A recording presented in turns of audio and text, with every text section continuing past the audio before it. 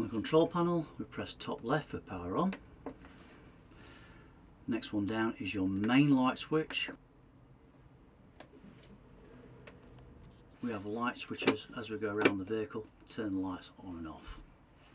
We have the awning light for outside, on and off, and we have the water pump. We need the pump on to get water from the tanks to the taps. We have our gauge for our battery. We press this one here and that gives our battery reading. If it's green it's good, if it's faded down to the yellow it needs charging, and if it's in the red it's dead, and that is your leisure battery. For your fresh water, if it's fully across the tank is full and it will fade down as the fresh water runs out. When the wastewater is full you'll get the red light come on its own, and that will indicate that the wastewater needs emptying.